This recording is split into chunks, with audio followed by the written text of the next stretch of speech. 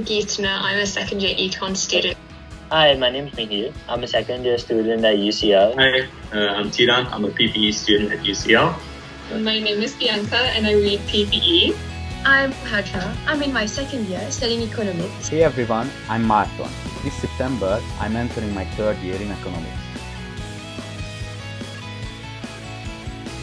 Our topic for the first year challenge was to do with RADA, Royal Academy of Dramatic Arts, and we just wrote about a guy called George Bernard Shaw who had some kind of economic background and also how RADA can contribute to the UK economy. We tried to connect the Slade Art School with an art in general as a practice with economics, and came and developed an idea around linking the elasticity, the inelastic supply of unique and antique artworks to consumer demand. Our FYC was connected to the William Beveridge Hall, and we based our video on well-being, on living standards, and the UK safety net. Our topic was the Industrial Revolution and its effect on bread baking. We came up with this topic as the granary building was used for storing wheat after the Industrial Revolution for bakeries. I think the best way to collaborate was to get on a call virtually with everyone and just look at everyone's strengths and delegate tasks accordingly. Well, we were all assigned a role, and if there was a particular role that we were not comfortable or familiar with, we would just go to our teammates and ask for help.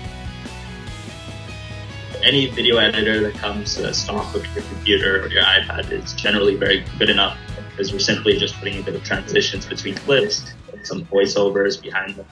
We all agreed on delivering a podcast. Podcast meant involving everything from mixers, microphones, HTML, and websites to deliver a very good outcome. It's definitely not about the way that the content is presented, but more so the quality of the content, so it doesn't require any fancy application or skills. The best part about doing the first year challenge, I think, was just getting to know other fresher econ students. It was a good chance to bond and a bit more and actually know people on the course, because it was quite daunting at first not knowing anyone. It was that while simultaneously working on the project, we were learning new content in class, and we were applying these contents such as capitalism, growth and inequality to the real world. It was amazing because from this project we knew how different industries were addressing the issue of inequality. Working with new people, it can just be really stressful. So we overcame this by getting to know each other a bit, so we ease up among each other. Communication and time management were at times a bit difficult and tricky, but it is definitely something that is group dependent and that can be worked on and avoided. But my advice is make sure that you have a time buffer just to not be stressed out before the deadline and have everything go smoothly.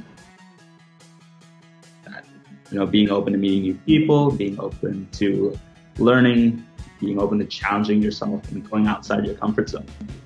This project isn't stressful. It's supposed to be very easy to do. It's unweighted, so please don't stress.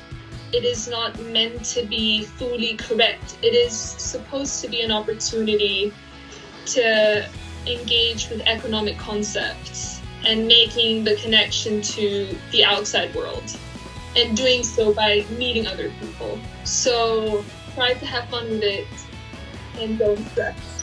You will be fine. So my advice to you freshers is to embrace this opportunity, meet people who will become your classmates, who may be your best friends at uni, discover new location, apply the concepts of economics, and embrace new cultures as well. Have fun!